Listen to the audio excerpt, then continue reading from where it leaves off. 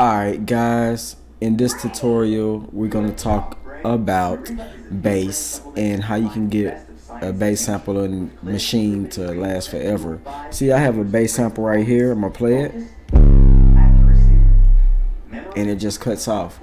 What I want to do is get a way where I can hold the key and press down and it can just last forever. So we're going to go to pitch envelope. We're going to go to ADSSR and we're going to cut down all of them just so we can see what's wrong with them. So first, let's go with the decay. If you hold down 12.3 milliseconds. If you hold sustain down, if you cut it up, kind of hangs in there. And if you cut the release up with the sustain up,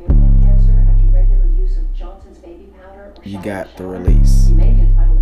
So what I want to do with this sample is to basically make it last forever.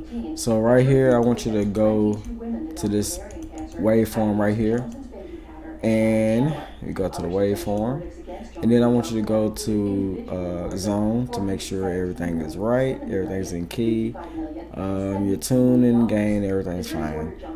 Go to, let me see, go to edit, and this is where it's gonna get difficult. So first I want you to go to zone and hit loop. I wish that they back before the 2.0 days, they had where loop was right here in the edit, where it can be an all-in-one tab, or I think it was slice or edit, but it was there. So besides, we're gonna go to this waveform. We're gonna hit our C button,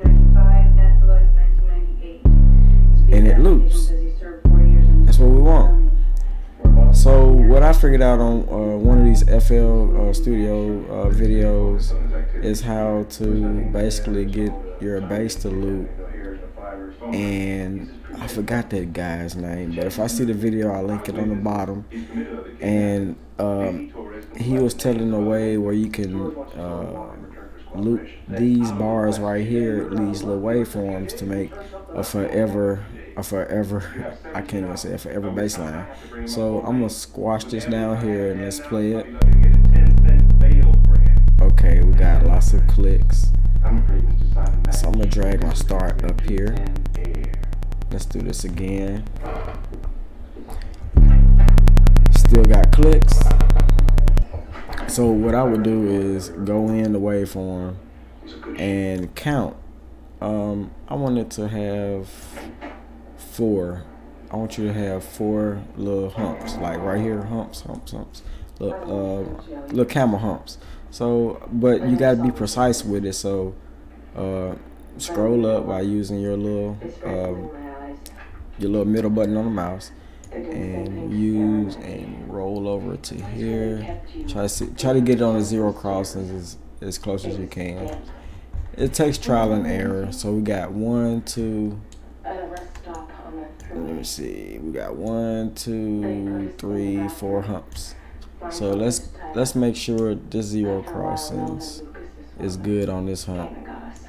So let's drag this in, squash this up so I can see. Okay, now let's get it right here in this little area. This is what a 0 crossings is. So let's drag this over here. Try to get a little closer. This is close as you can get. It's still close enough. Alright, great. So then make sure that your loop brace is connected. So just drag it over to the end to snap, so whatever, till it gets close. Cool. So let's play the bass again. Cool. In this zone, you will want to go to zone in this way, because you hear the clicks. Go to zone and go right here to crossfade, and just what I would do is just crank it all the way up. Trial and error. I always go with 99999 and then hit enter for the end. So you got your crossfade is to 100,000 milliseconds samples. So let's hit it. Let's go down. trial and error, trial and error. So let's go back.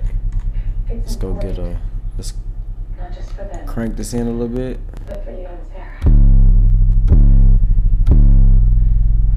Please, sweetheart. Just try. There you go. You got a little wobble. I need to fix this though, cause I want it to sound better than that. There it is. See, I got everything crossfaded and everything, so I can basically hit sustain and crank it up, and then I can just hold my note.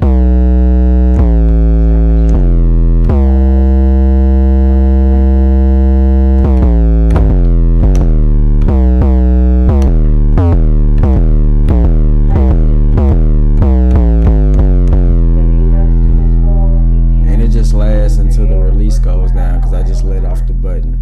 So basically that's how you do it. Find your waveform, count the humps, and then trial and error. See, I thought it was going to be the top of the hump made the clicks, but the bottom of the hump on the machine software helps out with the pass through, so you won't hear no clipping. So that's my video.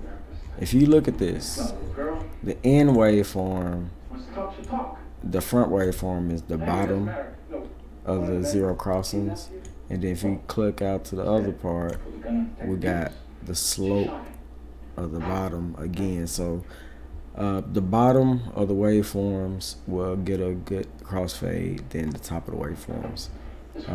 Like and subscribe, guys. More videos coming out. You know how we do it. Peace.